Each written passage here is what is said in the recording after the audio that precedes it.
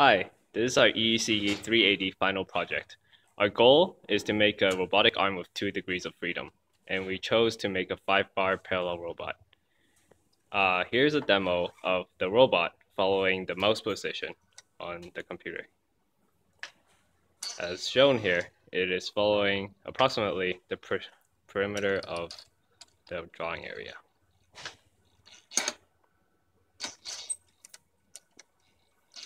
We can then add a pen on it in the pen holder, and it will draw and replicate the drawing on paint as shown now.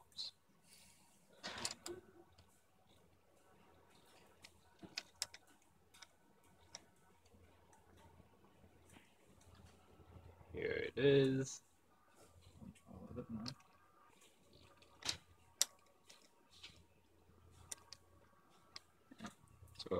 And here's the picture on paint drawn with this being replicated on the drawing field.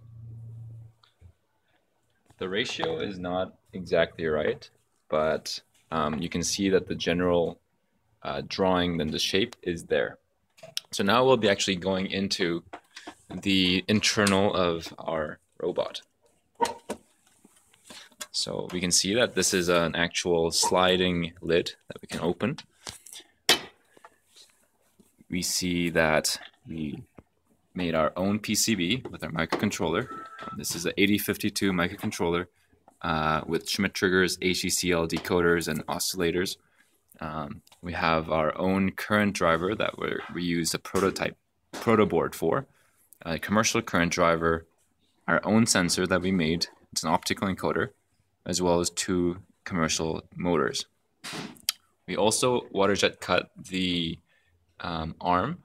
It's a 5-bar arm, and it's a D-shape motor shaft that we fit in with a shaft collar. We also have this Python code running with a script that feeds in the mouse position. Ooh, right now it's not connected. Once we connect it, it opens the paint program with the rough boundary drawn already. It starts tracking the mouse position, then using an inverse kinematic formula calculates the 2 angles the 2 motors have to be in order to obtain our desired position. This is then serially fed into the microcontroller, which controls the motors with PID2 and PWM control. Thank you very much for watching.